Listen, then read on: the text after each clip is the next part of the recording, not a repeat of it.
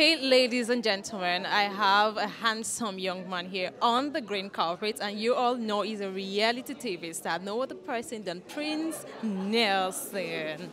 Pleased to meet you. Same here. Thank you very much. Yeah, you really look good.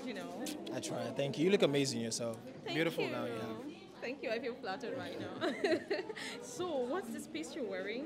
This is a custom-made piece by a friend of mine. It's a Nigerian designer, Rogue NG.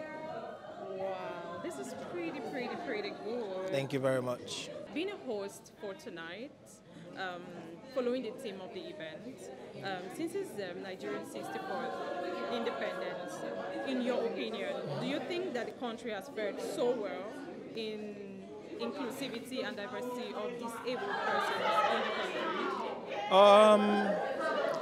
Definitely not. To put it in plain words, definitely not. We have a lot to do in that regard.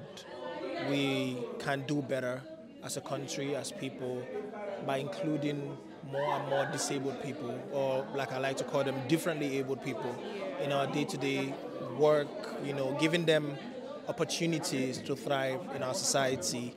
And it will go a long way to make our society a better place, especially for them. How do you feel being a host today? It was good. I enjoyed the experience. The audience were really engaging, and I tried as much as possible to engage with them so that nobody will be bored. And I feel like we had a good time.